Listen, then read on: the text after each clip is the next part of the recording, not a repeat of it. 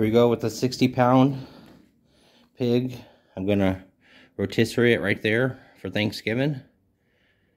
This was only about $200. I bought this from eBay.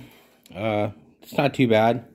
I had to actually weld it, the motor onto the bracket, because my one pig that I had that was probably about 70 pounds, it was always jumping the motor from this bracket, and I had to clamp something down. I had C-channel clamps, and I had a couple vice grip clamps. I was actually thinking about maybe putting a bracket right here to right here, down here onto the this portion of the rotisserie, just to hold it up. That way it's more secure.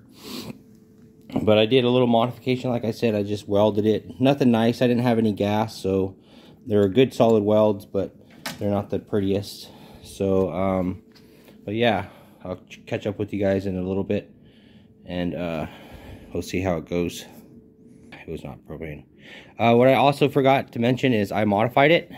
I went ahead and bought some black iron piping, put some caps on the end, and I cut with the Sawzall or with the side grinder, and I made little holes, put a T, and I spouted it out right here.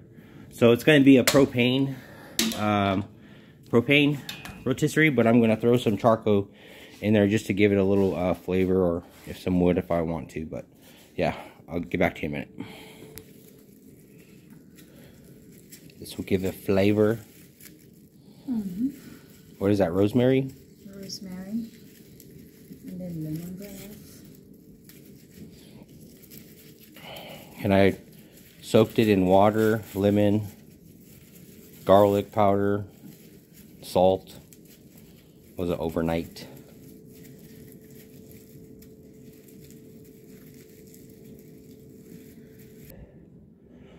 So we went ahead and put the shaft through the pig, the rotisserie portion. We went ahead and stuffed it, wired it up. Every now and then, I do this every year, and once in a while I have to cut the tail because it's not buttoned up with the bracket. And we want to make sure that the nose is beyond this point, because it's going to hit anything over here from the rotisserie. This rotisserie is probably good for 50 to 60 pounds. I've tried a 70 pound and it messed up the nose pretty bad, but I might get an upgrade. I bought this one off eBay for $200. So it looks like we got it all in. It looks like for the modifications, I'm gonna take this square tubing and probably cut it back so that way this can be pushed back further. The nose is always touching this, so we're gonna take a piece of string and tie it up. So I went ahead and modified the nose, put some string on it, some cooking string, and tied it up to the hoofs right here, so the nose is not touching. Before I had it on there, like I think it was probably my first one I had on here. It roughed up the nose pretty bad right here, so you always want to make sure you have that space between the butt. We had to cut the tail off. See, the tail's gone. So yeah, not too bad. I converted over to the propane style, so that way we can control it a little bit more better. This is not hopping off. You can see it's actually putting a little bit of a bend on it from being on here, but the weight is a big deal for this motor.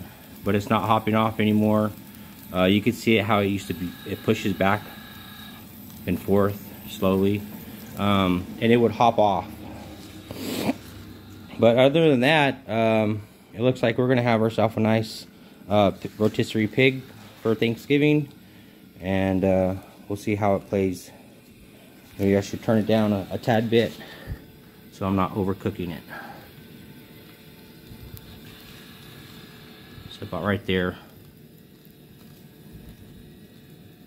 because I threw some coals in there and some wood chips, as you see, some So yeah, works out pretty good.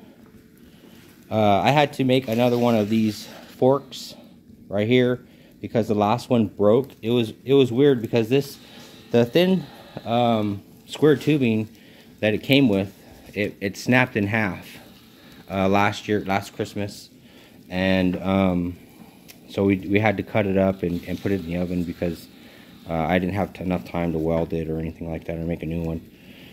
But I went ahead and made a new one, and I actually extended my forks really long, so that's a lot more better too. And I put a wing nut bolt on there. But yeah, other than that, looks pretty good, and we'll see how it plays. Looks like it's getting burnt, so I want to turn it down a little bit because the coals are catching on. But yeah.